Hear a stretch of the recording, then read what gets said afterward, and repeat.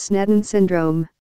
A systemic non-inflammatory arteriopathy, primarily of middle-aged females characterized by the association of livedo reticularis, multiple thrombotic cerebral infarction, coronary disease, and hypertension.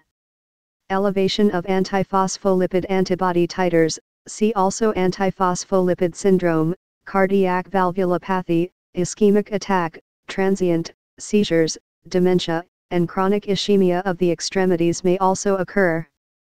Pathologic examination of affected arteries reveals non-inflammatory adventitial fibrosis, thrombosis, and changes in the media.